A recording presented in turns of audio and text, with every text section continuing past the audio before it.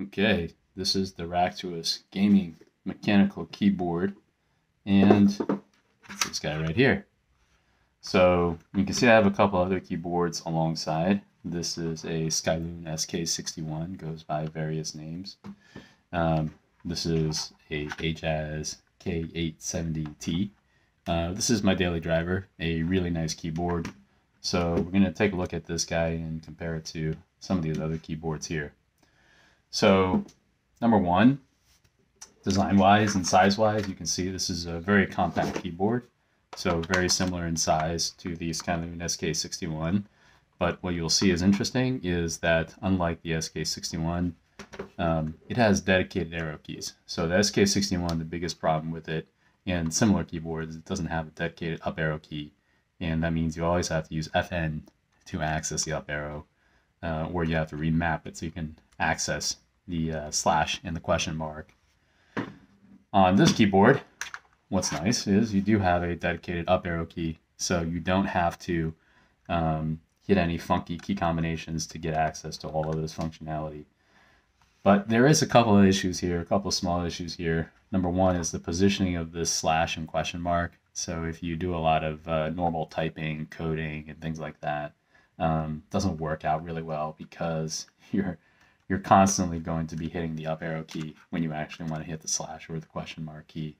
So that is one problem with the layout of this keyboard, but otherwise it is really nice having this full complement of arrow keys because you can, even though it's the same packaging size as the SK61, it's just that much easier on your fingers because you don't have to hit this funky FN up arrow key to get access to that functionality.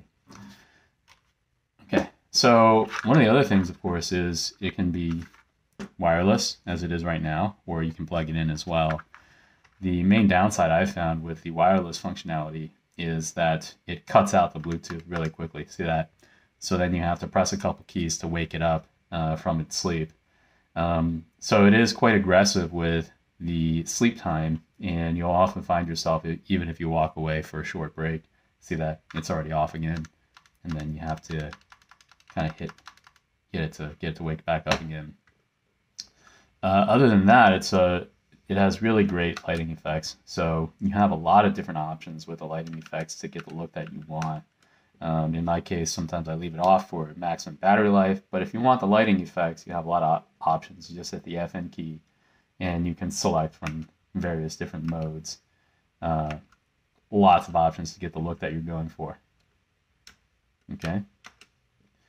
So let's give it a listen. These are red mechanical switches. So like this keyboard here as well is also a red mechanical switch, although I believe these are Gaterons. And then these are also Gaterons, but these are brown. So let you hear the little bit of difference between the red, the brown, and different keys. Okay. So we'll do a quick typing speed test here. All right, ready?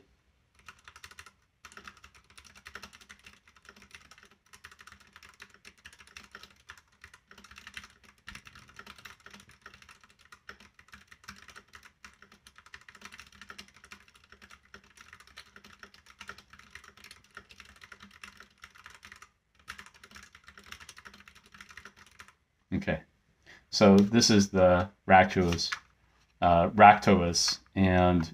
I really like the sound because it's very silent. So you don't, even though it's a mechanical keyboard and feels great to type on, it's not obnoxiously loud, right? Now here for comparison is the Ajaz K860T, which has brown switches. Okay, so we'll do the same typing test here.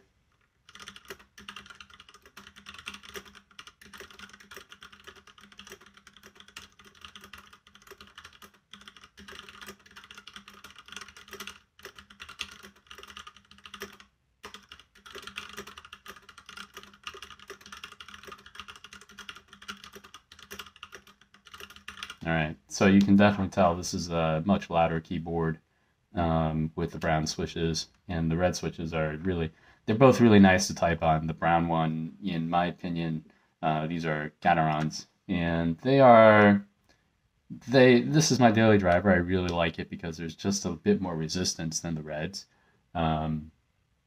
but both are really satisfying to type on.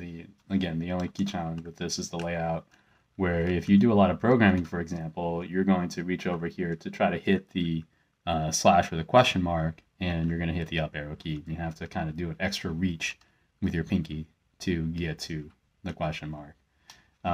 Just for reference, here's this Skyluna SK61, also red mechanical switches here.